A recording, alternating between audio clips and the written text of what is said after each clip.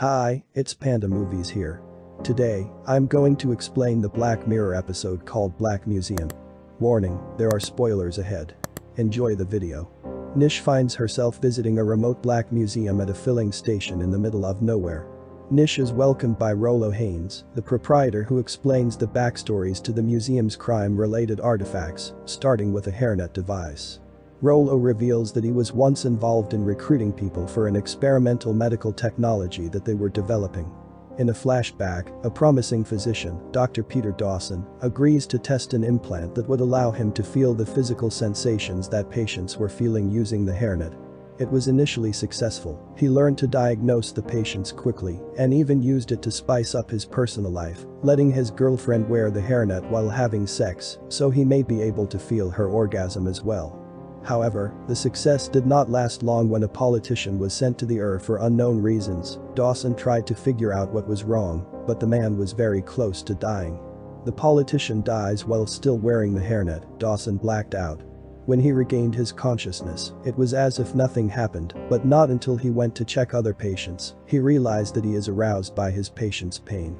He grew addicted to it, and he started self-injuring, and later murdered a homeless man, which caused him to fall into a coma. Back in the present, the air conditioner in the museum is broken, and Rolo starts to sweat. Nish offers him a bottle of water which he gladly accepts. They move on to another artifact which happens to be a normal toy monkey. Rolo explains that it was a result of another one of his medical experiments, wherein he was able to convince Jack to transfer the consciousness of his comatose wife, Carrie, into part of his brain, so she could experience physical sensations and communicate with him and their son.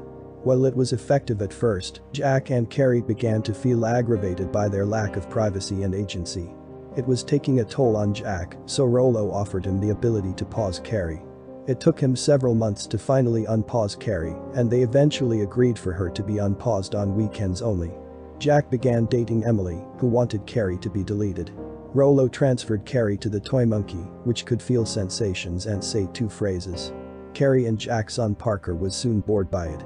The monkey technology eventually became illegal, so Rolo was fired. Nish and Rolo finally reached the centerpiece of the museum.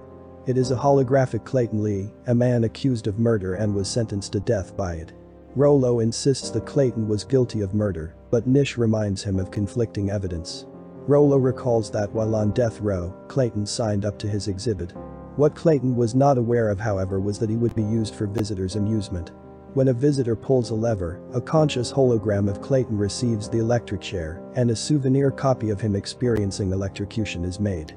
The exhibit was immensely popular. As Rolo begins to asphyxiate, Nish continues the story, revealing herself as Clayton's daughter.